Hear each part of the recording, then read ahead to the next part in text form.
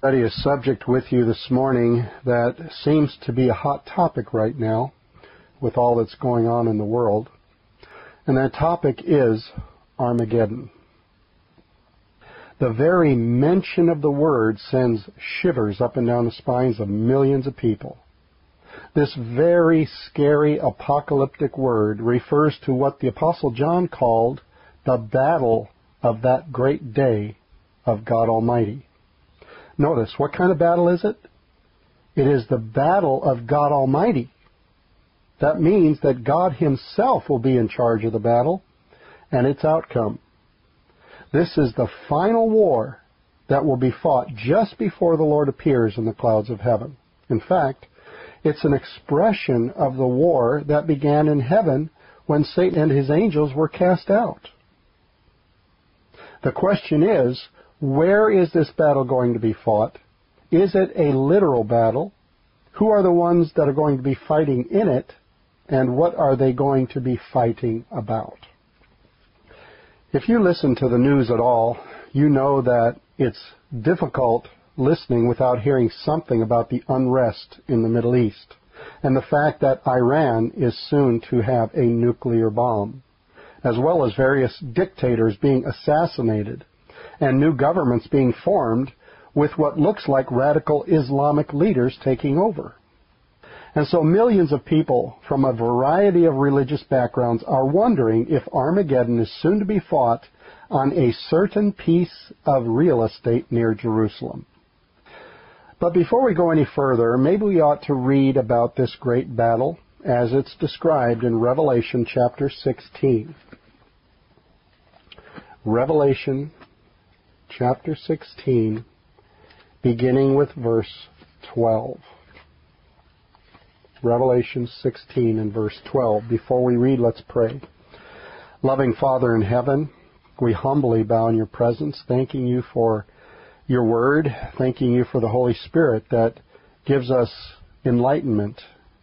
And we pray that you would be here with us today to be our teacher, to be our guide, and help us learn those things that you would have us to know. In Jesus' name, amen.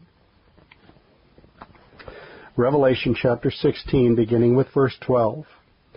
And the sixth angel poured out his vial upon the great river Euphrates, and the water thereof was dried up, that the way of the kings of the east might be prepared.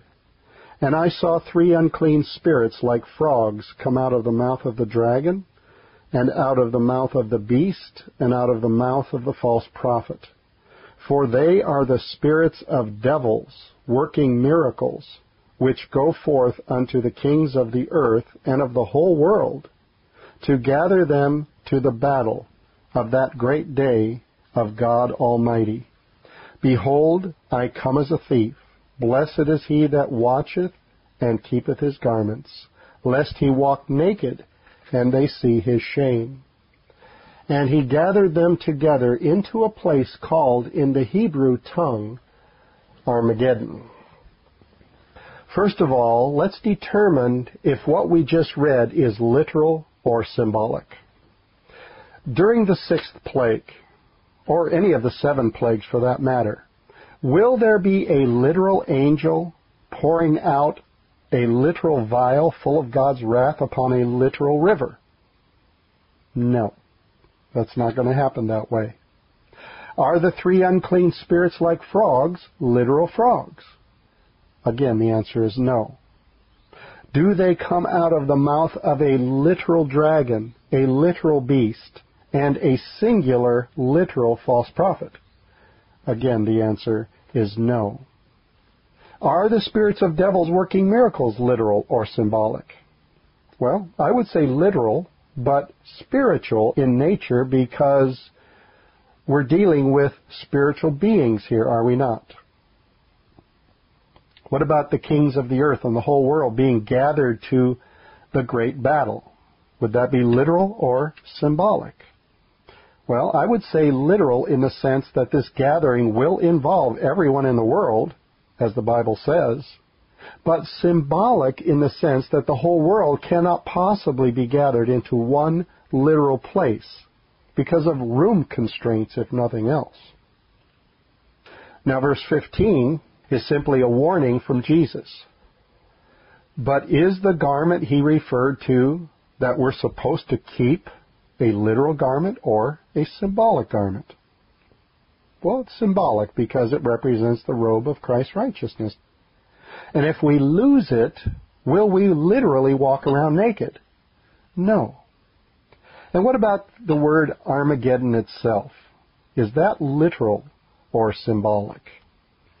Well, Revelation 16:16 is the only place in the entire Bible where this word is used. And the concordance says it's a symbolic name. And besides, no one has ever been able to prove that the place called Armageddon is a literal place. There's been a lot of conjecture and speculation, but nothing conclusive.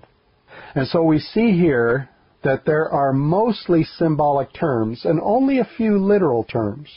And even the few have a spiritual application.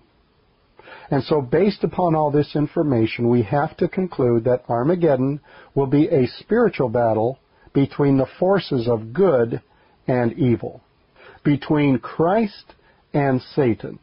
The battle that had its origin in heaven, but the final outcome determined right here on this planet just before Jesus appears in the clouds of heaven. From the very beginning of the great controversy in heaven, it has been Satan's purpose to overthrow the law of God.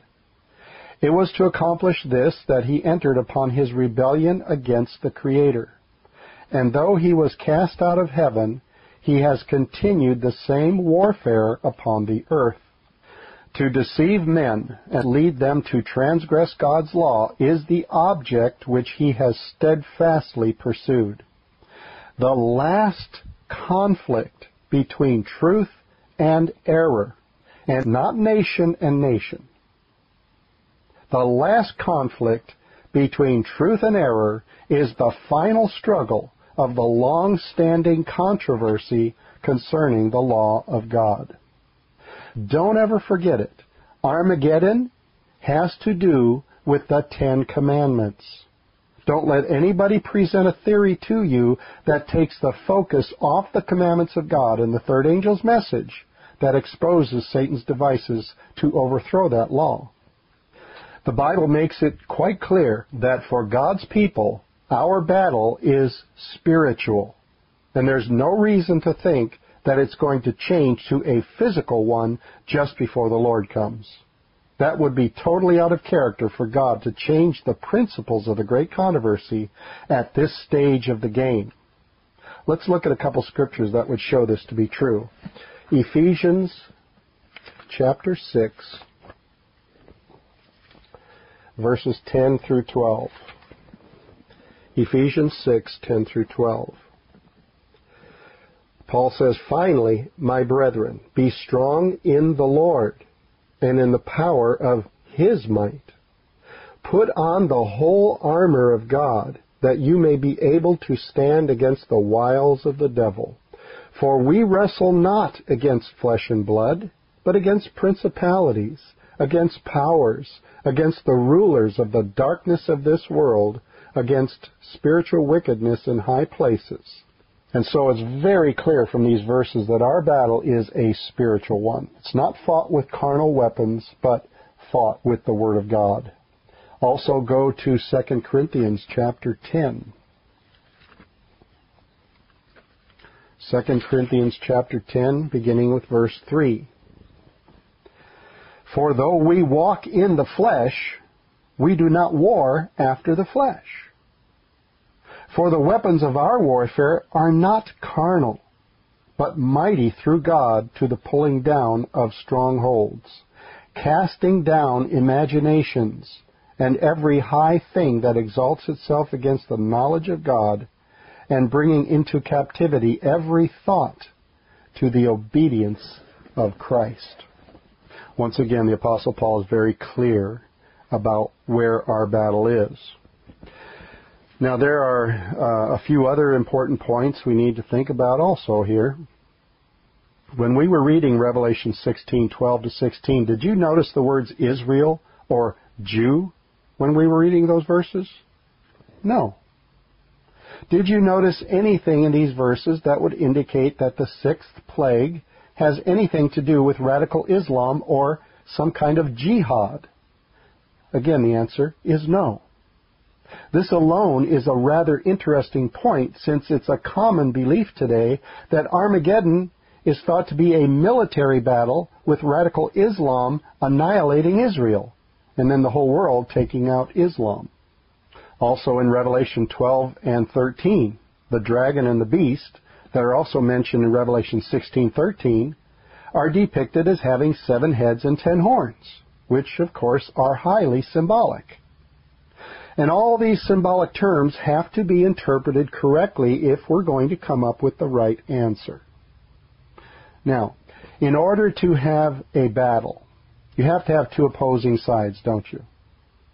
And it's pretty clear that the side that has the dragon, the beast, the false prophet, the spirits of devils, and Babylon, that's mentioned down in verse 19 of Revelation 16, have to be the bad guys. Because all these various entities are the ones that will be destroyed in the end.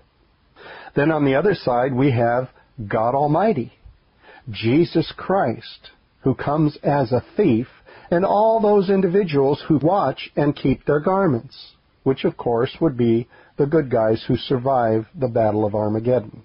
Good only in the sense that the righteous are who they are because of Jesus living within. Now let's take a look at verses 17 through 21 in Revelation 16.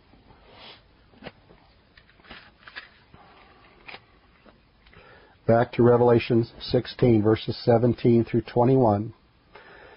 As we already read in verses 12 to 16, we saw that the gathering to the battle takes place under the 6th plague, but the battle itself is fought under the 7th. Revelation 16, beginning with verse 17. And the 7th angel poured out his vial into the air, and there came a great voice out of the temple of heaven from the throne, saying, "It is done." And there were voices, and thunders, and lightnings, and there was a great earthquake, such as was not since men were upon the earth, so mighty an earthquake, and so great. And the great city was divided into 3 parts, and the cities of the nations fell. And great Babylon came in remembrance before God, to give unto her the cup of the wine of the fierceness of his wrath. And every island fled away, and the mountains were not found. And there fell upon men a great hail out of heaven, every stone about the weight of a talent. And men blasphemed God because of the plague of the hail, for the plague thereof was exceeding great. Now, without going into great detail here, what is the effect of Armageddon? First of all, there is a great earthquake, the likes of which this planet has never experienced. Next, the cities of the nations fall. Then islands and mountain chains sink out of sight. And lastly, 60-pound hailstones fall from the sky. And so Armageddon cannot be a local battle in a small valley in the Middle East, but a global conflict that devastates the whole earth. Now let's go back and read verse 12 again. There's another important point we want to notice here. Revelation 16 and verse 12. And the 6th angel poured out his vial upon the great river Euphrates, and the water thereof was dried up, that the way of the kings of the east might be prepared.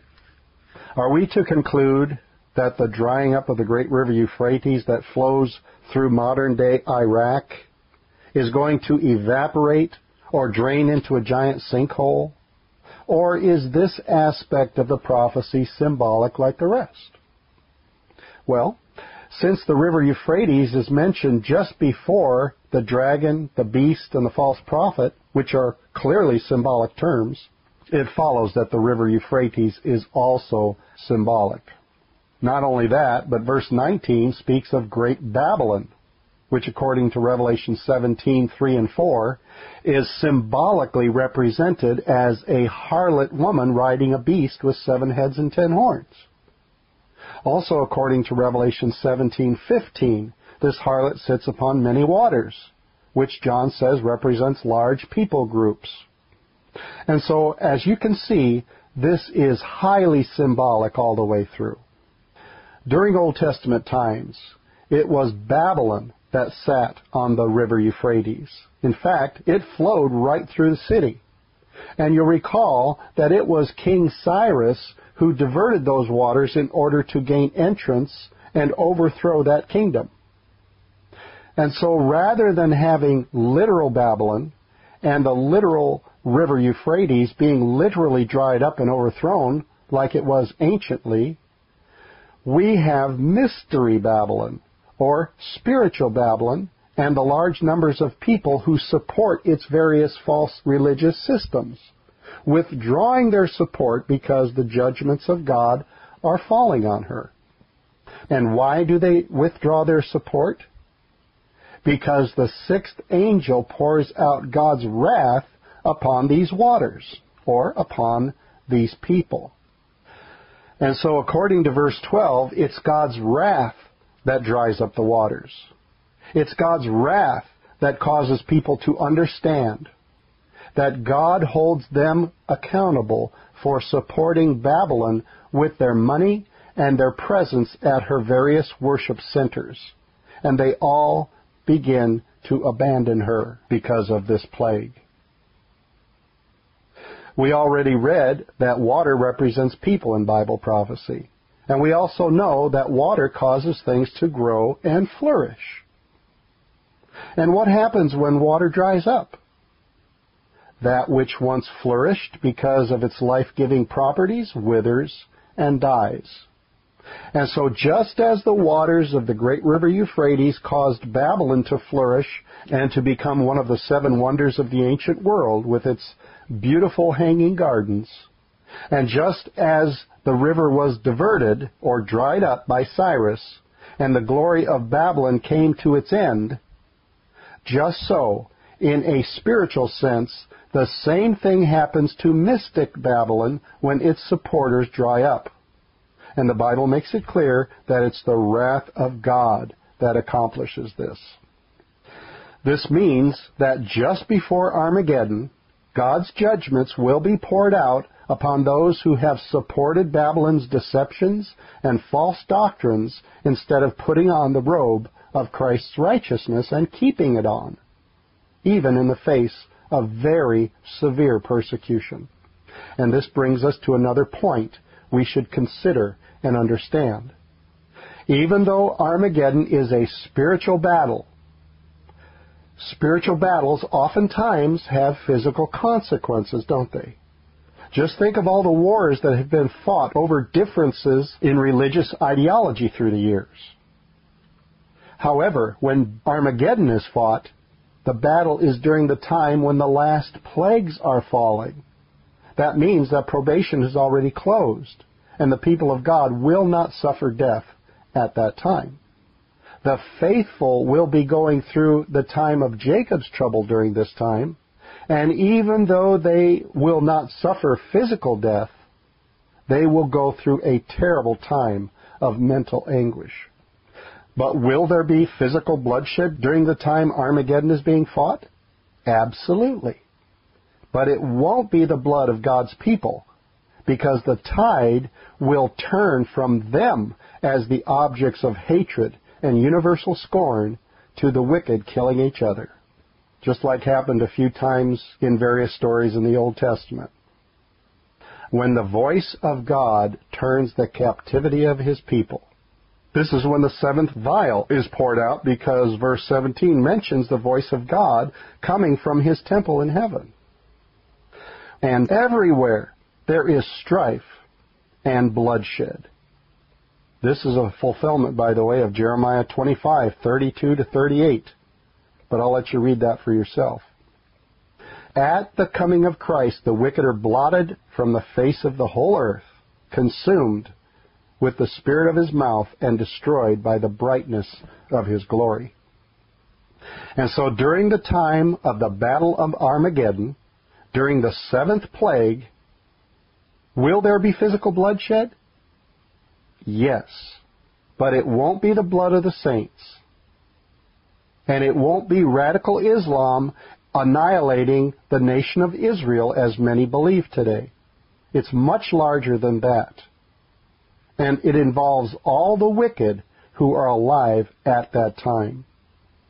The righteous will see it all transpire around them, but they will not be participants in the battle at this point.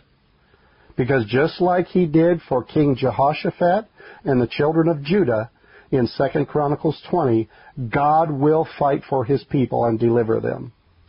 Notice what it says about this in Revelation chapter 19.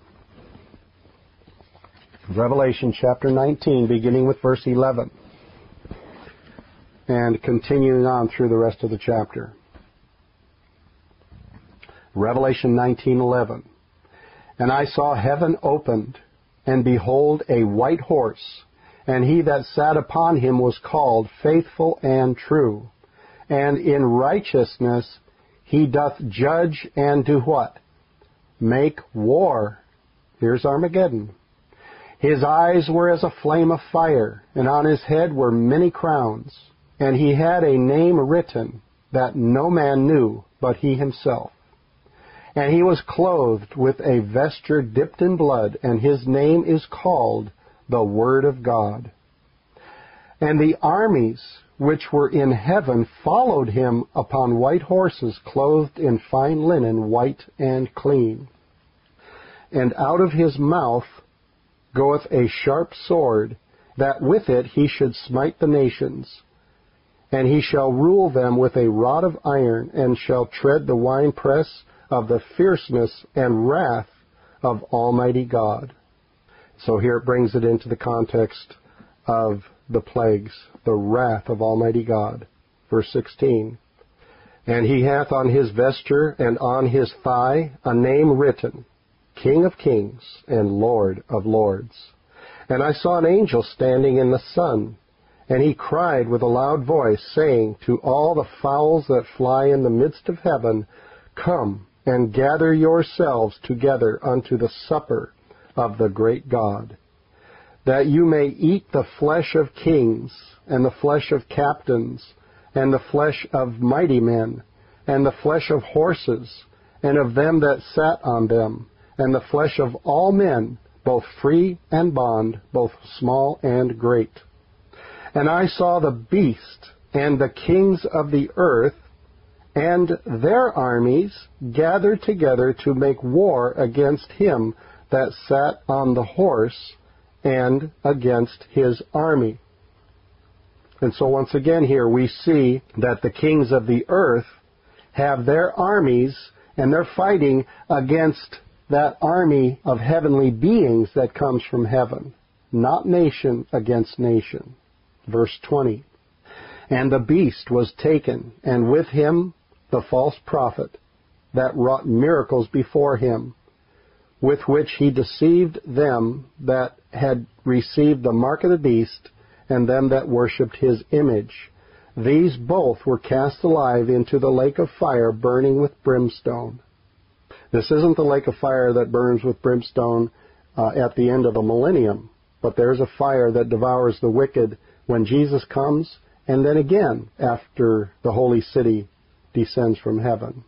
Verse 21, And the remnant were slain with the sword of him that sat upon the horse, which sword proceeded out of his mouth, and all the fowls were filled with their flesh. That's the final outcome of Armageddon. Now, getting back to Revelation 16:12, this verse tells us that not only will the wrath of God dry up the river, but that this drying up of the water is what prepares the way for the kings of the east. And notice, it doesn't say that these kings arrive on the scene at this time, but simply that the way is prepared. The way will be prepared for the kings of the east to come when the withdrawal of human support from mystical Babylon dries up during the 6th plague. But again, it's not until the 7th plague that the battle is actually fought. So, let me just briefly summarize what we've learned so far. In Old Testament times, Cyrus, whom Isaiah 44:28 called my shepherd, attacked Babylon from the east. You can read all about that in Isaiah chapter 46, verse 11.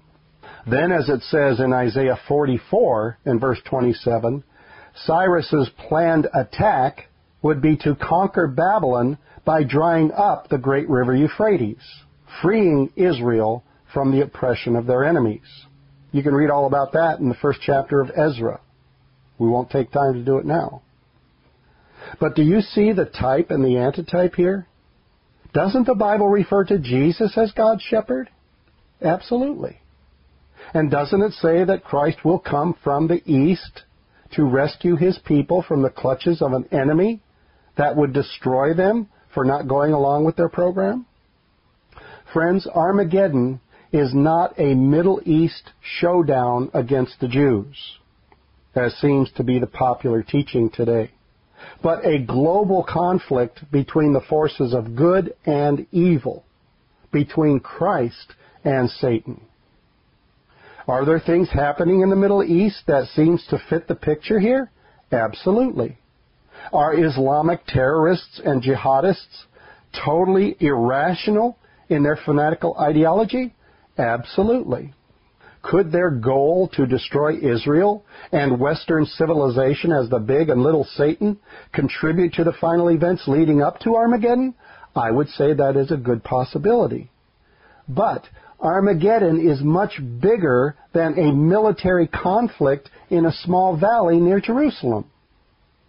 Armageddon is global and spiritual in nature.